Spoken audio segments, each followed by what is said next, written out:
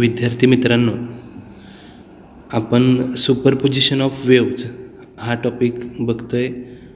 याच्या अगोदर या टॉपिकमध्ये आपण सुपरपोजिशन ऑफ वेव्हमध्ये प्रोग्रेसिव्ह वेव्हच्या प्रॉपर्टीज, प्रोग्रेसिव्ह वेव्हचे जे दोन टाईप्स आहेत, ट्रान्सव्हर्स वेव्ह, लॉन्जिट्युडनल वेव्ज, त्याच्या प्रॉपर्टीज, रिफ्लेक्शन ऑफ वेव्ज, याबरोबरच एंड करेक्शन हे कन्सेप्ट बघितलेत. आणि या टॉपिकचा अगदी शेवटचा भाग जो आहे vibration produced in a string हा आपण आजच्या तासाला बघणार आहे. याच्या अगोदरच्या तासाला आपण जे काही शिकलो आहे त्याच्या PPTs आणि त्याच्या नोट्स तुम्हाला आपण आपल्या ग्रुपवरती पाठवलेतच आणि त्याचे लेक्चरही आपल्या यूट्यूबच्या चॅनलवरती अवेलेबल आहेत. आज आपण याच्या पुढचा भाग जो या टॉपिकचा म्हणजे सुपरपोजिशन ऑफ वेव्हचा अगदी शेवटचा भाग जो राहिला आहे तो आपण कंटिन्यू करणार आहे. तर सुपरपोजिशन ऑफ वेव्हमधला पुढचा पॉईंट आहे vibration produced in a string. तर पुढचा जो पॉईंट आहे vibration produced in a string, याच्यामध्ये आपण काय करतोय तर एक वायर घेतो, एक स्ट्रिंग घेतो आहे ज्याला आपण तार असं म्हणतो, ज्याची लेंथ L एवढी आहे आणि ती तार दोन फिक्स्ड सपोर्टमध्ये आपण टाईटली बांधतो आहे जेणेकरून त्या तारेला टेन्शन राहील. ते टेन्शन T असं आपण कन्सिडर करतो आणि त्या तारेची लिनियर डेन्सिटी म्हणजे मास पर युनिट लेंथ M अशी कन्सिडर करतो. तर हा जो एक्सपेरिमेंटल अरेंजमेंट आहे त्याला आपण vibrations produced in a string असं म्हटलं आहे. तर डायग्रॅममध्ये आपण बघूया की एक तार घेतली किंवा एक स्ट्रिंग घेतली ज्याची लेंथ L एवढी आहे, स्मॉल L एवढी आहे आणि दोन उभ्या जे लाईन्स दिसतात, व्हर्टिकल लाईन्स ज्या आहेत ब्लॅक कलरच्या, ते दोन फिक्स सपोर्ट आहेत. त्या दोन फिक्स सपोर्टमध्ये आपण ही तार टाईटली बांधलेली आहे आणि त्या तारेची एकूण लेंथ किती आहे तर स्मॉल L एवढी आहे.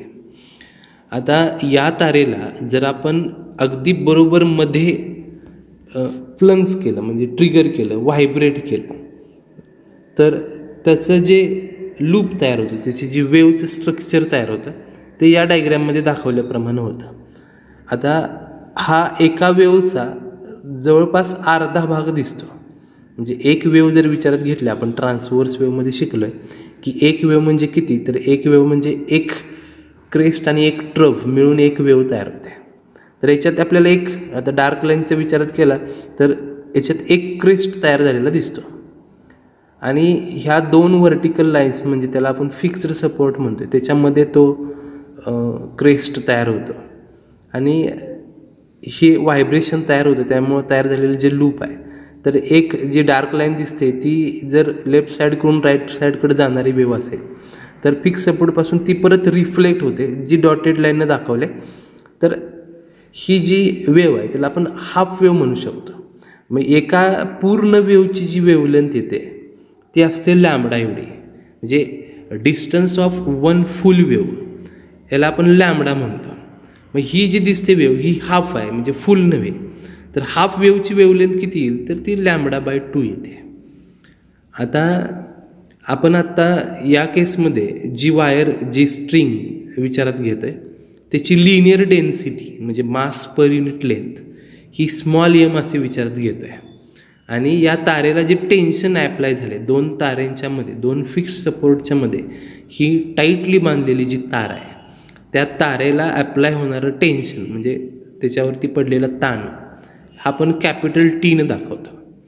मग आपल्याला ह्याची फ्रिक्वेन्सी मिळवायची आहे. म्हणजे या तारेला बरोबर मध्ये ट्रिगर केल्यावरती, मध्ये फ्लंग्स केला म्हणजे व्हायब्रेट केल्यानंतर, म्हणजे आपण इन्स्ट्रुमेंट बघतो त्याच्यामध्ये गिटार असेल किंवा विणा असेल, याला ज्या तार बांधलेल्या असतात त्या तारांना आपण बोटांनी किंवा त्याला ट्रिगर केलं किंवा व्हायब्रेट करतो. ते ॲक्च्युली आपण त्या तारेला कुठं करतो त्याच्यावरती त्याचे लूप्स डिपेंड असतात. आता इथं जे आपण एक्सपेरिमेंट बघतोय इथं काय केलं आहे की दोन फिक्स सपोर्टमध्ये जी तार बांधली ज्याची लेंथ स्मॉल L एवढी आहे त्या तारेला बरोबर मध्ये व्हायब्रेट केलं तर म्हणजे जिथं λ/2 लिहिलं तिथं जर व्हायब्रेट केलं तर त्याचं जे लूप तयार होतं ते लूप जी वेव तयार होते ती हाफ वेव तयार होते. मग एका वेवची वेवलेंथ ही λ असते, तर मग हाफ वेवची वेवलेंथ येते λ/2. मग आपण याच्या अगोदर पण व्हेलॉसिटी ऑफ वेव याचा फॉर्म्युला शिकलो आहे. तो आहे v=n λ. याच्यामध्ये v ही व्हेलॉसिटी असते, n ही फ्रिक्वेन्सी आणि λ ही वेवलेंथ असते. आता ह्याच्यामध्ये व्हेलॉसिटी जी आहे, एखाद्या वेवची व्हेलॉसिटी जी तारेला टाईटली बांधलेल्या तारेतून तयार होणाऱ्या वेवची जर व्हेलॉसिटी मिळवायची असेल तर त्या व्हेलॉसिटीचा फॉर्म्युला आपण विचारात घेत असतो. तर त्यासाठी 2 फॅक्टर कारणीभूत ठरतात. पहिला फॅक्टर आहे त्या तारेचं असणारं टेन्शन, म्हणजे जेवढं जास्त टेन्शन त्या तारेला असेल तेवढी जास्त व्हेलॉसिटी. आणि दुसरा जो फॅक्टर डिपेंड करतो व्हेलॉसिटीसाठी तो आहे लिनियर डेन्सिटी. म्हणजे जेवढी जाड तार असेल तेवढी व्हेलॉसिटी कमी आणि जेवढी टाईटली बांधली जाईल, जास्त टेन्शननं बांधली जाईल तेवढं व्हेलॉसिटी जास्त. मग व्हेलॉसिटी ही 2 फॅक्टरवरती डिपेंड राहते, टेन्शन आणि लिनियर डेन्सिटी m. म्हणून व्हेलॉसिटीचा फॉर्म्युला फक्त या केससाठी v=√T/m असा येतो. आत्ता तुर्तास आपण एवढं लक्षात घेऊया की इथं जे वेव तयार झाले त्याची वेवलेंथ आहे λ/2. मग आपण इक्वेशन लिहू शकतो या केससाठी की लेंथ ऑफ लूप, जे लूप तयार झाले त्याची लेंथ L आपण कन्सिडर केलेच. म्हणजे परत एकदा डायग्राममध्ये बघा, ह्या लूपची एकूण लेंथ किती आहे तर ती L एवढी आहे आणि त्या लूपची वेवलेंथ मिळवली तर किती येते तर λ/2. मग आम्ही L=λ/2 त्यालाच लेंथ ऑफ लूप असं म्हणू शकतो. म्हणून लेंथ ऑफ लूप λ/2 काय म्हणणार आपण स्मॉल l. आणि λ/2 L वरून आम्ही लॅम्बडाची व्हॅल्यू λ=2L अशी मिळवू शकतो. आता आपल्याला मिळवायची frequency, the frequency of vibration of the string. फ्रिक्वेन्सीचा फॉर्म्युला येतो n=v/λ.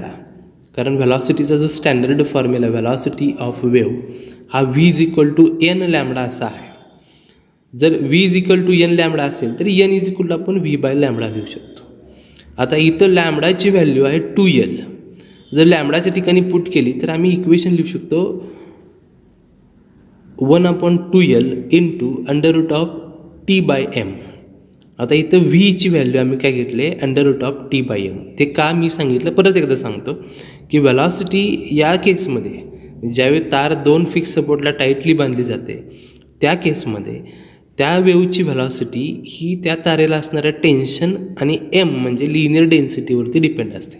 जेवढं जास्त टेन्शन तेवढी व्हेलॉसिटी जास्त आणि जेवढी जास्त लिनियर डेन्सिटी म्हणजे जेवढी जाड तार, जास्त जाडीची तार तेवढी स्पीड कमी होतं, व्हेलॉसिटी कमी होते. म्हणून इक्वेशन व्हेलॉसिटी व्हीसाठी येतं v=√T/m. आणि ते जरी पुट केलं तर nची व्हॅल्यू v/λ मध्ये पुट केली तर nची व्हॅल्यू येते 1/2L √T/m. सर n ही जी फ्रिक्वेन्सी मिळते जी मिनिमम फ्रिक्वेन्सी आहे, अशी फ्रिक्वेन्सी जी मिनिमम मिळते का तर हे जे लूप आपण डायग्राममध्ये बघतोय याच्यापेक्षा कमी लूप, याच्यापेक्षा छोटं लूप असू शकत नाही. हे सगळ्यात कमी मिनिमम असणारं लूप आहे. त्यामुळे असणारी फ्रिक्वेन्सी ही मिनिमम फ्रिक्वेन्सी आहे. n ही जर मिनिमम फ्रिक्वेन्सी असेल, nचा फॉर्म्युला आपल्याला मिळाला n=1/2L √T/m.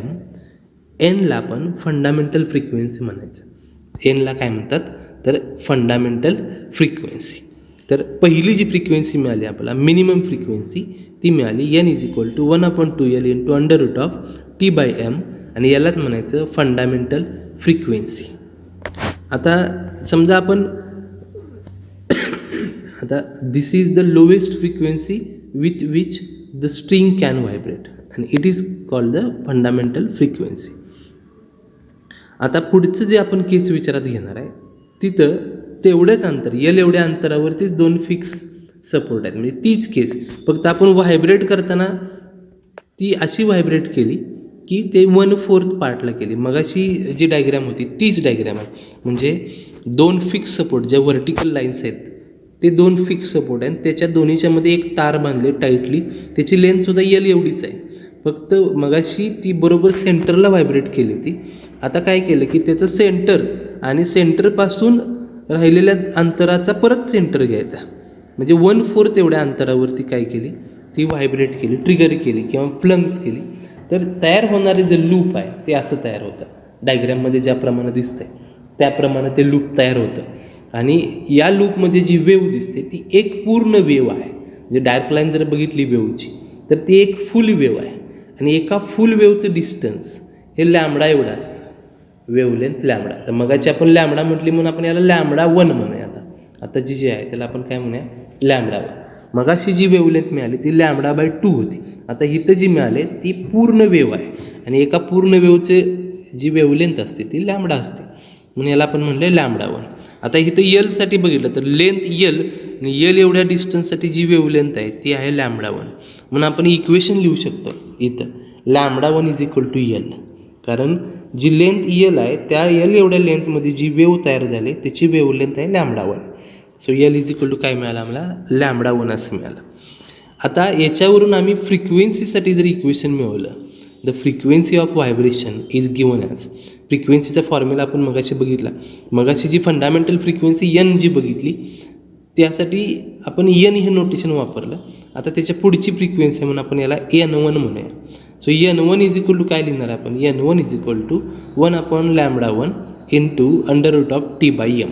म्हणजे n1 = v/λ जे इक्वेशन आहे त्या इक्वेशनमध्ये व्हॅल्यू जर पुट केल्या तर n1चं इक्वेशन येतं n1 = 1/λ1 × √T/m. आता λ1ची व्हॅल्यू एल ते ॲज इट इज पुट केली तर n1 = 1/L × √T/m. आता ही जी फ्रिक्वेन्सी मिळाली पुढची त्या फ्रिक्वेन्सीचा आणि फंडामेंटल फ्रिक्वेन्सीचं जर कम्पॅरिझन केलं, फंडामेंटल फ्रिक्वेन्सी n ही 1/2L अशी होती आणि ही जी आले ती 1/L आले. याच्यावरून लक्षात येतं n आणि n1 nच्या आणि n1च्या जर कम्पॅरेटिव्हली विचार केला तर n1 = 2n असेल.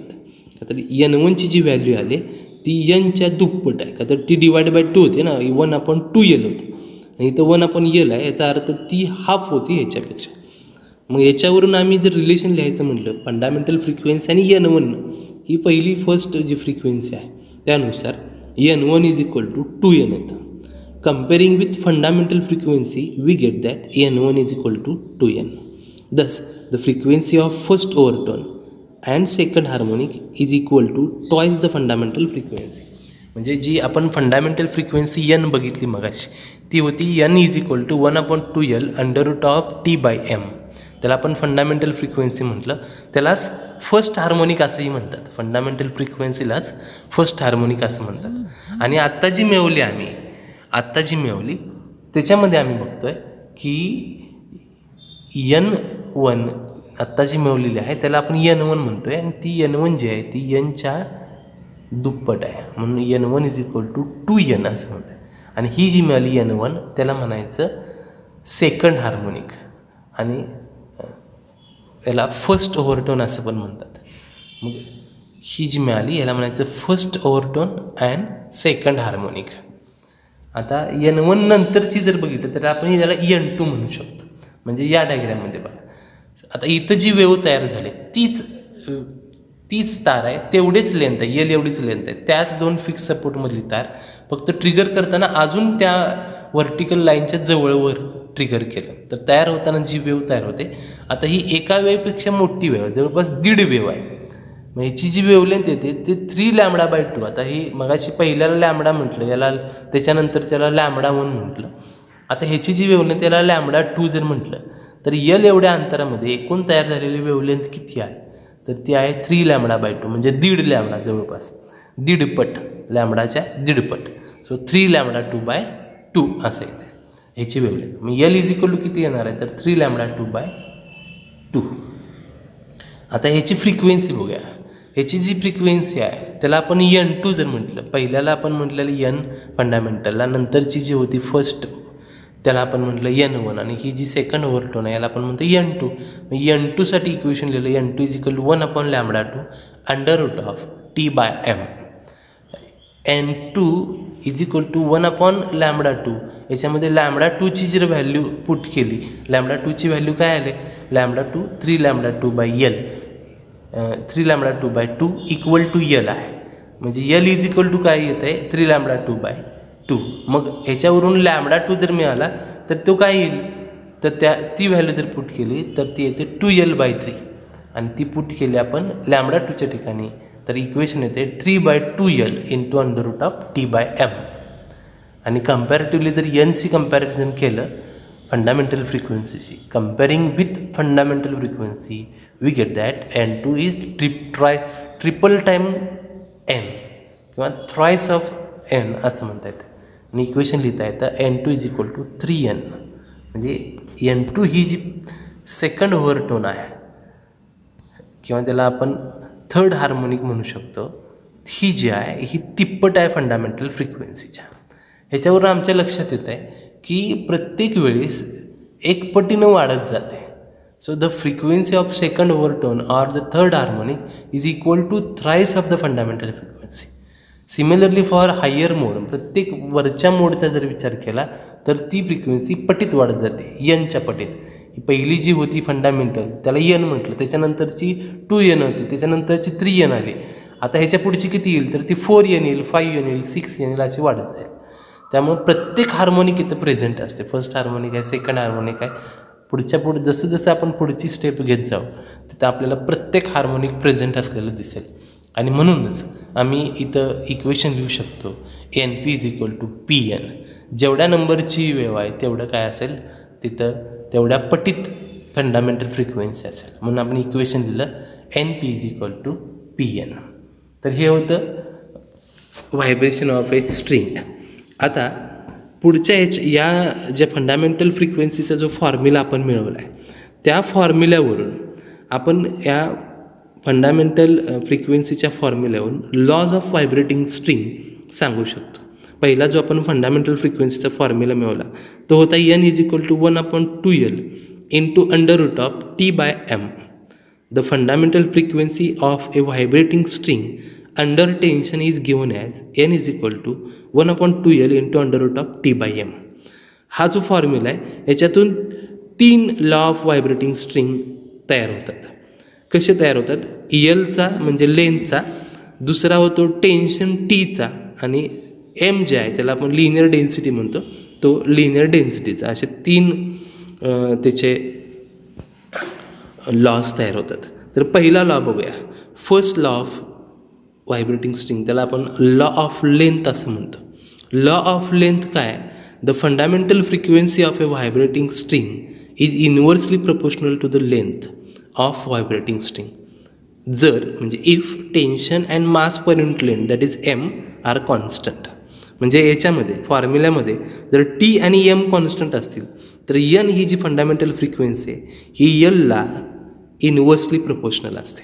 So fundamental frequency of vibrating string is inversely proportional to the length of the vibrating string. कधी जर टेन्शन t आणि m that is linear density constant असतील तर. मग आम्ही इक्वेशन लिहू शकतो n is inversely proportional to the l. आता हे वाचताना काही जण असे वाचतात n is directly proportional to 1/l, यालाच इनव्हर्सली प्रपोर्शनल म्हणतात. So n is inversely proportional to l if t that is tension and m that is linear density R constant. हा आहे law of length, first law. दुसरा जो law आहे त्याला म्हणतात law of tension. हा लॉमध्ये काय आपण आहे, या लॉमध्ये फंडामेंटल फ्रिक्वेन्सीज आणि टेन्शनचं रिलेशन घ्यायचं. आता फॉर्म्युल्यामध्ये जर बघितलं तर टेन्शन हे न्यूमरेटरला आहे, डिनॉमिनेटरला नाही आहे, आणि ते स्क्वेअर रूटमध्ये आहे. आता ह्याच्यात यल आणि एम जर कॉन्स्टंट असतील तर आम्ही म्हणू शकतो फंडामेंटल फ्रिक्वेन्सी n ही डायरेक्टली प्रपोर्शनल आहे टेन्शनच्या स्क्वेअर रूटला. म्हणून सेकंड लॉ सांगता येतो, the fundamental frequency of vibrations of a string is directly proportional to square root of tension if vibrating length and mass per unit length म्हणजे m are constant. So equation is n is directly proportional to square root of t if l and m are constant. आणि तिसरा जो law आहे, आता तिसरा law बघूया, त्याला म्हणतात लॉ ऑफ लिनियर डेन्सिटी म्हणजे mचा.